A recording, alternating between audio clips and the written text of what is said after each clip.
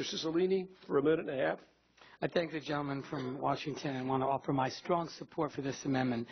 This amendment obviously formally recognizes our commitment to the guarantee and traditional structure of Medicare. Seniors in our country and those in my state that I have the privilege of representing deserve to know we're committed to protecting Medicare.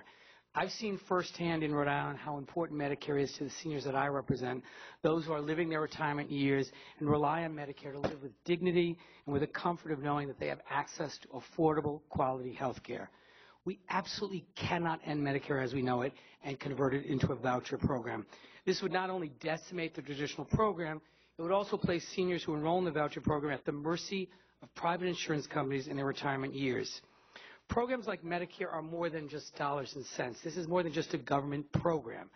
Medicare reflects our values as a country.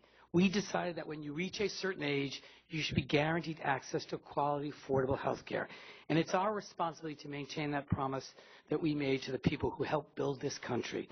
And I just noticed today that a statement was issued by the Executive Vice President of AARP, and it reads, Chairman Paul Ryan's proposed budget fails to address the high cost of health care and instead shifts costs onto seniors and future retirees.